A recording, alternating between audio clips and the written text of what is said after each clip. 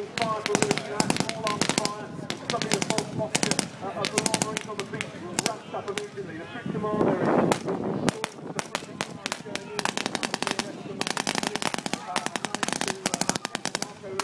And suddenly more rebels arrive on the beach in a white vehicle.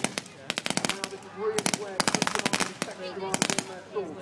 You'll see suppressive fire going in from the Oh, he's got a mortar. quick battle order in order to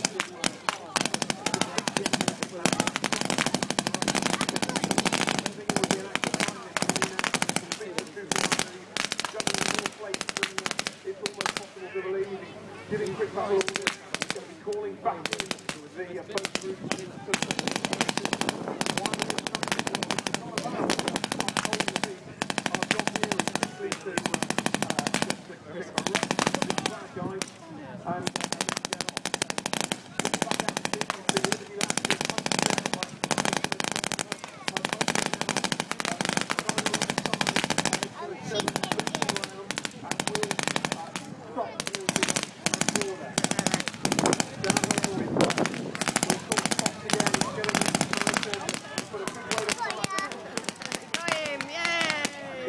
instructing them to stop and to move forward in pairs, very short, 5, 6, 7 metres active before they touch the ground, never moving without being covered by their oppose, their mates.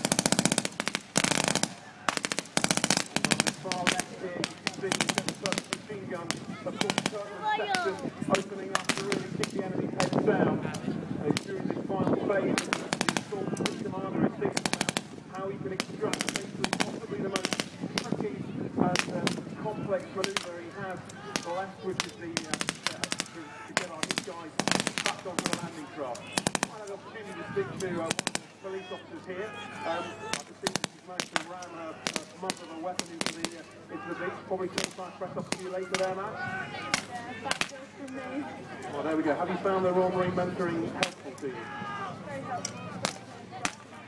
There we go, clear instruction, and we all like clear instruction. So the boat group are now coming back into the shore as HMS 7 is alongside all the crew, ready to conduct that maritime stop.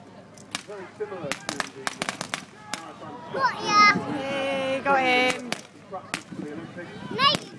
got to go to him now. We were there again, assisting the local police at the request of both. Yeah, I know you're a good guy. Look, they've got to get those two bad guys now. There they go. You're the bad guy.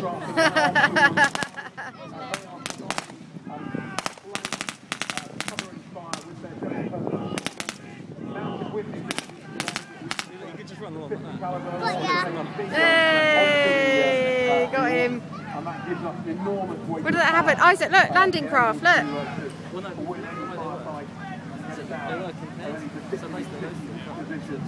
We look back to the rebel vehicles, the enemy are all dead, and our guys are now starting to extract. The troop commander now needs to think about his footprint on the ground and how he takes every single guy back who's arrived, and he's also going to bring back the two arrested enemies.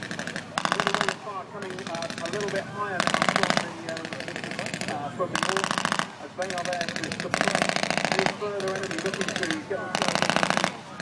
themselves and keep their heads down. And like you said, that rate of fire is certainly sufficient to keep your head down. We just walk back towards one of the most important parts of an operation like this. The guys providing the cordon protection, tucked away in the corner here. They look like they've been unglamorous, but without them we have one of our flanks completely exposed. And as such, they really do provide an all-round fire support that we need. Are they dead? They get the bad guys. We'll talk a little bit about it. Clearly this is exactly the type of work that we've been there they doing go. in Libya or support the anti-drug running operations in years.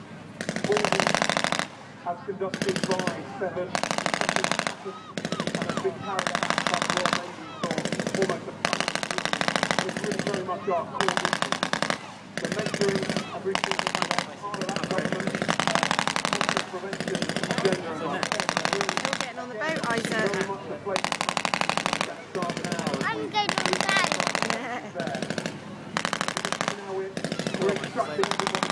feet. Fire. Laid down by the Quite noisy. machine gun on the side of the landing craft. There it goes, it's going. Ready? There it goes. Mr. Harvey and his team farewell. The operation's not finished yet. It's just another day in the office for the whether that be the Royal Navy itself, the Royal Auxiliary, or of course the Royal Marines. We're awaiting our 350th birthday in a couple of years' time, and this is very much the type of work that we've been conducting on behalf of the government and the Queen most of our history. The offshore landing craft is just going to make one final flight on the beach. They are officially there to draw down. You can hear the rate increasing one more time to enable that landing craft to turn, and she makes her way safely back to Mount Bay.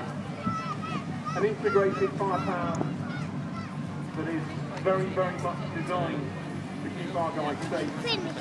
Today the flavour really is Just finishing now, yes. mentoring capacity building, teaching a third world nation how we do our business. So the right law is So those two boats are going to protect the other one, the landing craft. over to extremist terrorists. That concludes the demonstrations this morning, ladies and gentlemen. If you'd like to know more about